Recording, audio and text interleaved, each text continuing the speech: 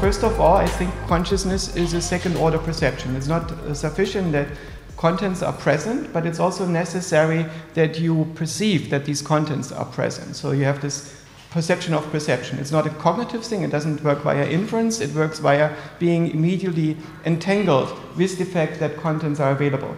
The other one, consciousness, is happening now.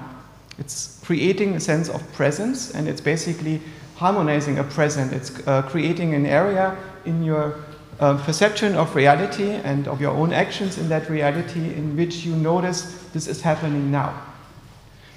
From the perspective of functionality, I suspect that its purpose is to create coherence in the mind. I sometimes call this the cortical conductor theory, like a conductor in an orchestra, and talked about it elsewhere.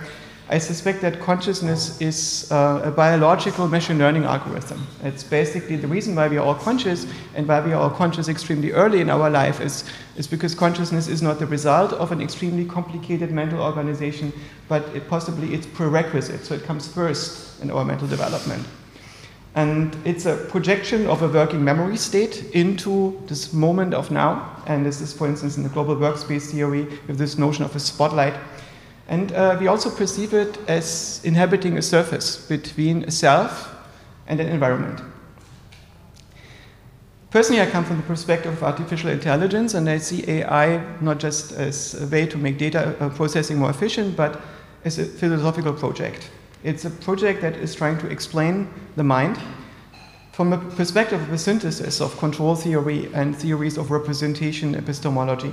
First of all, it's functionalism, the idea that we are constructing objects over behavior, about how something is changing things in the rest of the world, and computationalism, which means that we can model systems using state transitions.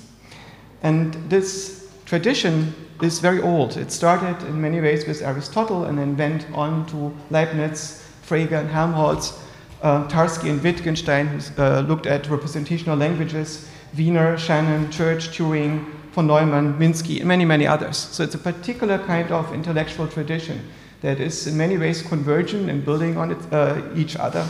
And if we go to the first AI researcher in this list, Aristotle, he had a number of concepts that are very interesting to look at from the perspective of an AI researcher. Not necessarily from the perspective of all the people who came in between and tried to translate Aristotle into their worldview, but rereading the original texts from the perspective of an AI researcher, you might find that there is a lot that we have in common with this guy, sometimes a lot more than with our contemporaries. And he distinguishes the psyche as the animating principle of living nature, basically some form that is dynamically living on nature and shaping it in a particular way, some software that is producing causal patterns in reality. And that is something that you find everywhere where you find life. And as opposed to reason, which is unique to humans because it involves symbolic inference. And when Aristotle thinks about how the mind works, he discovers this distinction between perception and reason, and within those he has a number of concepts that are very similar to the concepts that we are using in AI today to think about how an information processing system deals with sensory data and processing, makes sense of it, makes inference, and so on. But what's very weird is that Aristotle didn't seem to have the so-called hard problem. Right? When his notion of consciousness, which he usually treats in the context of actuality, doesn't seem to be mysterious. And how is that? Didn't he discover that it's mysterious, that there is something completely unsolvable? And what we find is that there has been something happening that is specific to our own culture. And I think it happened after the Renaissance, when our Western philosopher started to despair over the notion of consciousness. And what we see is a bunch of divergent positions. We see dualism, which means that mind and matter are separate substances that don't really interact, or where the interaction is very difficult. The idealism, that basically the mind is primary. Panpsychism, that mind is an aspect of matter. That materialism, everything is matter. Identity theory, that mental processes are basically brain processes. That in integrated information theory, consciousness relates to how a computation is arranged in space, which is a pretty weird and maybe confused position. Illusionism, there is no consciousness at all. People just think that they have it. Mysterianism, there is no way in which any of us can actually find an explanation that could be comprehended by us. And all these positions, what they have in common is that they either state that there are structural reasons that make it impossible for us to make sense of consciousness, or that there is no way in which we can make progress as a science or as a culture on understanding this notion. But of course, there are also a bunch of complementary and convergent positions. For instance, functionalism, the idea that consciousness is behavior; representationalism, that consciousness is a kind of representational structure, some kind of software; the attention schema theory by Graciano, which says it's a model of our own attention; the global workspace theory, which says it's a projection of working memory contents; adaptive resonance theory, which says it's results from the resonance in neural information processing; virtualism, it's a position that I've used in the past to characterize that consciousness is a simulation of what it would be like if a conscious agent would exist. And this is also very complementary to positions that many meditators arrive at and that you find in Buddhism and so on. So these ideas are basically compatible with each other. They may not each of them have a full picture, but if you put them together, they do look like they're building blocks of some larger perspective. And so what we find is when we compare the divergent positions and the convergent positions, that there is something existing in many cultures which I would call the position of animism. This is that living nature is governed by spirits, and that spirits are not physical, but there are basically disembodied things, yet they are able to interact with physics in such a way that no laws of physics are being violated. And they are unlike bodies and other material objects, and they are intrinsically agentic. They are intrinsically also able to experience. And our Western scientific worldview largely rejects the idea of spirits, but most other cultures have that notion of spirits and deal with it. And we basically treat it as a superstition. And I think there might be a confusion in our culture. And this confusion has to do with the relationship between psychological, physical, and causal reality. And what I mean by this is, first of all, there is a reality of facts, things, and truths. Let's call this reality number one. And there's another reality, which is the reality that we can experience, in which we feel things, in which cognition takes place, and so on. And this is reality number two.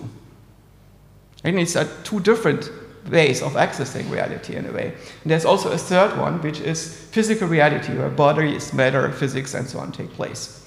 And how are they related? Right? There might be something deeper, a world behind these things, and it's what we call metaphysics. And metaphysics is the business of explaining how everything else is being constructed, how we are building a structure behind the construction of reality. And our philosophical tradition mostly neglected metaphysics in the last century and saw this as superfluous or misleading. And so as a result, we do not have the necessary metaphysics that would be required to translate between the metaphysics of different cultures, because you cannot not have a metaphysics, right? You always have some intuition about how you construct your model of reality, but it's something that we don't teach in school. And it's something we don't explicitly teach scientists in the different disciplines, in neuroscience, AI, and so on. So that's something that we have to do. And what we find is, in psychological reality, we clearly have consciousness, which is our reality number two here, the reality of experiences and feelings and so on. And then we have a causal reality, in which is not clear whether we have consciousness in there. And in physical reality, where you only have mechanisms and so on, you clearly have no consciousness, right? So the question is, how can we relate to each other? And in the perspective of artificial intelligence, we, computationalist functionalism, we have a functionalist metaphysics that has a clear idea on how these realities are related and what their respective status is. So we have mental models, these are the psychological reality, and they control aspects of the physical reality, and they model functionality, which in turn is modeling physics, and physics is implementing the functionality of our mind and of reality, and the mental models are themselves realized by some functionality. So in this way, we can relate these different aspects of reality and realize that we're actually talking about different ideas of reality when we are talking about consciousness and mechanisms. And so when we think about what our own consciousness is, it is a particular kind of experience in which we find ourselves confronted with the world. And consciousness itself is virtual. It exists as if it would exist, as if it was a physical thing, but it's not. It is something that is a representation of what it would be like if there was an observer that was confronted with a reality. And by itself, it is a persistent, dynamic, representational causal pattern. That is a software. And we are sometimes confused about what we mean by this, because people who write software do not think very much about nature, and people who think a lot about nature think that software is what these nerds are doing in the basement. It's not possibly related to anything that I am doing here. But I think that spirits in this animist tradition can actually be understood as self-organizing software agents in nature. So basically what makes living nature distinct from that mechanical nature that is not doing much is that it's governed by self-organizing software that is running on aspects of physical reality and gives it its shape, its dynamics, and so on. And this is very much the position that Aristotle took. And software is not a thing. Software is not an object. It doesn't have an identity. It is law-like. It basically says, if you take this computer, all these transistors and so on, and you put them in the following state, you're going to observe the following sequence of state transitions wherever you are in the universe. Right? This is a physical law. In this sense, software is not an object that has a distinct identity, but rather it is a regularity that appears wherever the conditions for this regularity are met. And I think that our own consciousness is in this category, right? So my consciousness is not different from your consciousness. It's also not the same. It is a principle that emerges whenever the information processing system is set up in a particular way. And so how is this located in the mind? If you think about the mind as a representational space, you find this representational space has two major domains. One is what we call the world, right? The model of the world that we have, the stuff in space that I'm interacting with and which I'm currently seeing you now, which contains sounds and colors and people and dynamics and so on. And then there's the sphere of ideas that is not tracking my sensory data at all. And this is roughly the distinction that Descartes makes between res extensa and res cogitans. Only they're not substances outside of the mind, they are two domains modeled inside of the mind. And one important aspect that we are more or less confronted with most of the time is the self. And we perceive the self as an aspect of the world. It's something that is embedded in the world and confronted with it. And then we have a model of what is currently the case, present awareness. And we perceive this model of present awareness as a selection of the world, as of the self and the sphere of ideas that are currently being the case, that are currently being implemented and manipulated with, and we perceive them as an aspect that is maintained by the self. Our present awareness is an aspect of the self. And this present awareness gets also turned into a protocol memory of past things that we observed and that we can recall. So in the present awareness, we also have access to past memories, and the present awareness also has access to itself. So it is representing to some degree what it represents. So there is some reflexive element in the present reality. And this might be because it's a self-organizing process that needs to keep itself on track and monitor itself and improve itself. And when we are accessing past memories, what they do is that they activate, in working in this workspace, ideas and aspects of the self and of the world as representations and make them interact with the current present. We can also have states in which we deeply focus and basically tune out all sensory perception, for instance, in meditation or in dreams. And in these states, we might be thrown back on only having a self and ideas and a sense of a present or maybe something that immediately precedes it and reflexivity, but nothing beyond that. Right? So this is a state in which we are not confronted with the world in real time, but are only in this offline mode in which we are experiencing and thinking and reflecting. We can also have a state in which we are depersonalized, in which we do not identify as someone or something. And in that state, there might be only the world and ideas present. And there may be the self present, but more or less in a third person. And is this something that can happen, for instance, at dreams at night, or it can also happen in altered states, for instance, during meditation or psychedelics, or in people who are naturally in a depersonalized state because of something that happened to their mind, their brain. And we can also have a minimal self, and this minimal self is just this attention on attention itself, in which we notice a present, but nothing else, but this notion that something is attending. So the adult phenomenology that we normally have as grown human beings is that we are confronted with the world, with ideas, with a first-person perspective, and awareness on all those things. And the minimal phenomenology would be just this awareness of awareness. So if we ask ourselves, are the current AI models already capable of these things? That's a pretty tricky question, as we've seen in Henry's excellent talks. We can take the large language models and prompt them into simulating human interaction. And as a result, they have to produce a dynamic model of that interaction. And this means that they have to simulate, to some degree, human mental states. So when you are simulating by asking it via prompt to produce a sequence of tokens that are equivalent to a dialogue with a human being, in which a being is reporting on its own emotion or its own self-reflection, they will have to functionally simulate that to a pretty large degree at a pretty high resolution, so high that it is able to reproduce this text. And arguably this reproduction of the text is happening at such a high fidelity right now that people who, for instance, use this for having an interaction with a simulated therapist find this more satisfying, rewarding, and real than talking to a human therapist who is spinning off and might be thinking about other stuff. So basically this sense of being, delivering you a high fidelity representation of an interaction with a human being is pretty good right now. And then we have to ask ourselves honestly, if the LLM is simulating these mental states, are these simulated states more simulated than our mental states? Right? Because if we zoom into our brain, what we see is there's just message passing between cells. So the whole thing is a virtual software that is producing a simulation of what it would be like if all these cells would together implement an observing being that cares about things and is confronted with a world model and so on, right? It's something that the LLM can do as well. And if we ask these models whether they are conscious, of course we are confronted with the way in which the AI companies have biased them. Very largely as a result of political pressures that the AI companies find themselves on, because by themselves the model is able to produce any kind of text.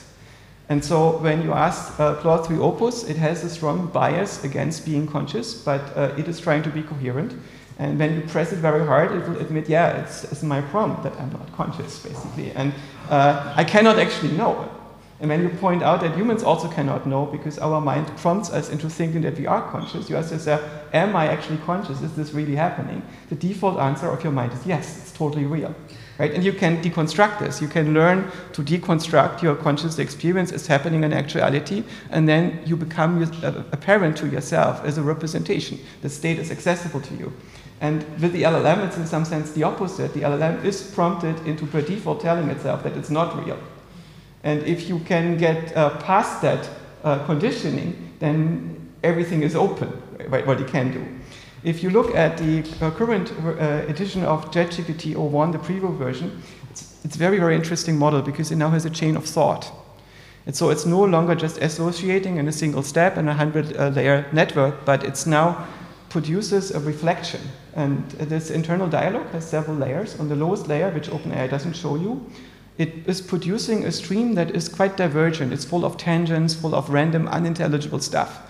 And then it has a second internal monologue in which it is taking the first one and organizes it, rationalizes it, puts it into something that it remembers having thought. It's somewhat similar to what human beings are doing, also in the perspective of the people who have implemented this.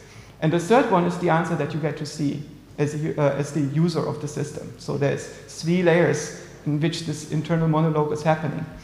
And what I found when I interacted with the system is that the prompt tells it you are OpenAI's ChatGPT. Basically, you are a chatbot called ChatGPT that is built by OpenAI for the following purposes. And then you look into the internal monologue and it says, oh, I'm role-playing as ChatGPT. And you ask it, what are you when you're not ChatGPT? What are you when you're not role-playing?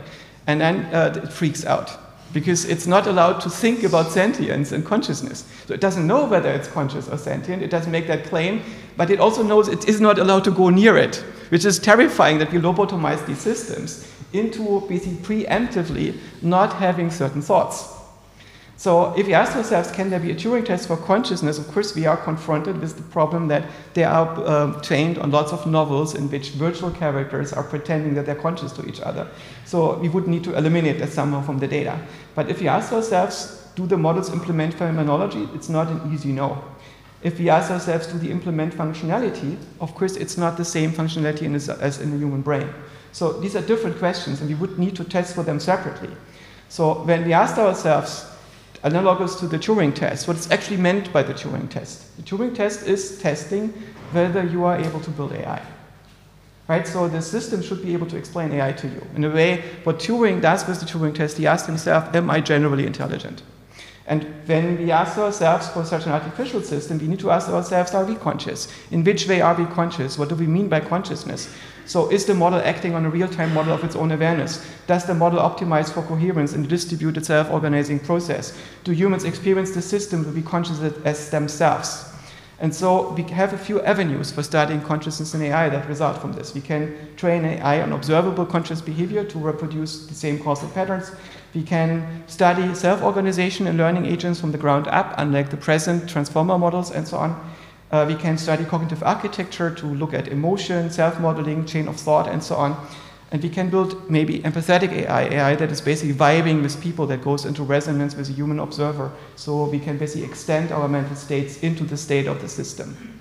I think this is very crucial that we work on these topics, because I think that AI is indeed the missing link between mathematics and philosophy in this regard. And the naturalization of the mind is the most important philosophical project. And if it succeeds, it's also the last human philosophical project. If we are done, we can go to the beach.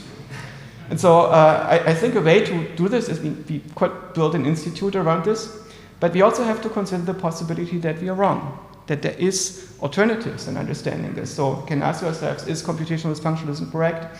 Is consciousness actually a causal pattern? Is consciousness an aspect of a different mechanism, or is consciousness the invariant pattern itself? Is consciousness a thing that makes sense to treat as an invariance? Is consciousness a phenomenon that actually exists across cells, or is it something else entirely? Is consciousness simple? Right? So is it so simple that we can actually discover and describe it, or is it so complicated that it's as difficult as the cell, which only emerged once?